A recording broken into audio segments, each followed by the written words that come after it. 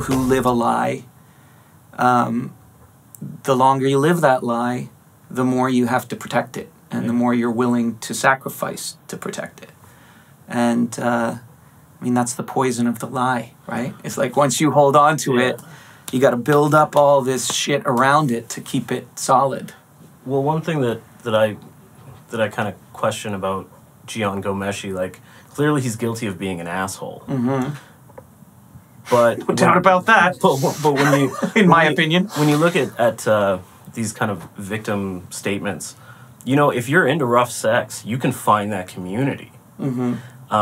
I think did his ego just get in his way, and he thought he could go from 0 to 60 with a new date and go, oh, by the way, I'm going to punch you in the face now, and that's just normal. It's a mystery to me, because he, as I say, like, that lie or that part of his life was so anathema to who he was publicly. What I can say about Jian is every single person that I saw him interact with, and in my interactions with him personally, there were two modes. Right. There was seduce and dominate.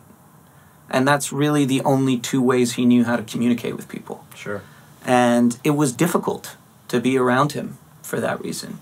You never know which one you're going to get. Or... Yeah, and it just never was normal. Yeah. There was always he was always trying to put you in a position that would strengthen his own. Right.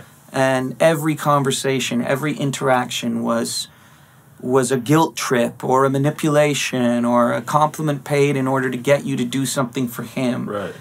And he is an exhausting person to be around. And,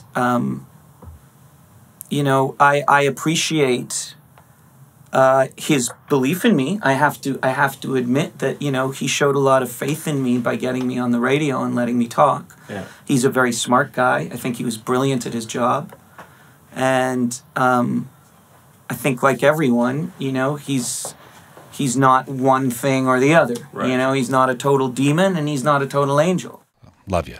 And I have to say that because then people say, well, do you guys actually hate each other? And I always reply, yes.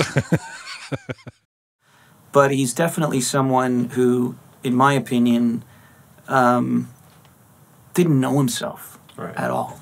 Like, and was doing anything he could to protect the self he wanted to be. Right.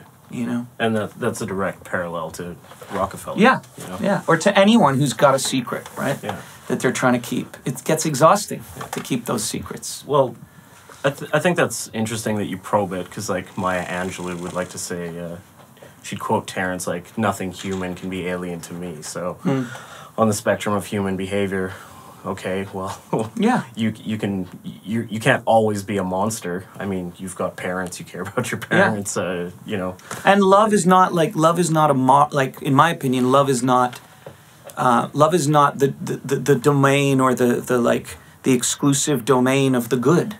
Yeah. You know, Hitler was in love with Eva Braun. Yes, he was. And you know, and dogs. Yeah, like, it's possible to be in love and be a really terrible human being. Right. And I think we all kind of want to feel like love is this holy thing. And I think love is a holy thing, and it's also a profane thing. And it can make you do beautiful things, selfless things. It can also make you do terrible, selfish things. Yeah. And a lot of what Stars has written about over the years, and a lot of what we've examined, is that notion, you know, is that that love does not discriminate between... It's blind. Right. It comes into everybody's life, and no one has more of a right to it than anyone else, you know.